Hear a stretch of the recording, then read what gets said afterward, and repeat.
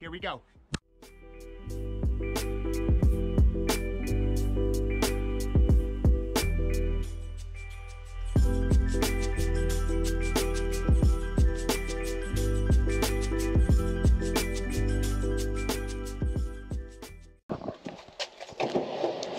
Okay, we are on day 2. Today is going to be backerboard waterproofing. Long day. Let's unload this van, bring everything upstairs, and show you the progress and talk about what our goal is by the end of today. We'll be using LevTech. There's our bench curb. IQ 7-inch for this shower build. Of course, Purdy board.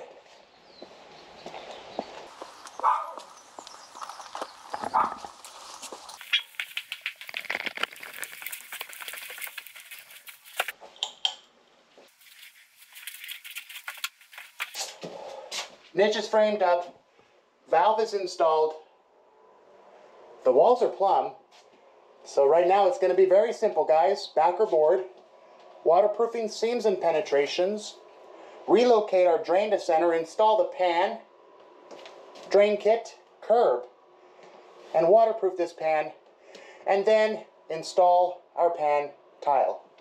It's a lot of work in one day, so we're going to get at it. Here we go.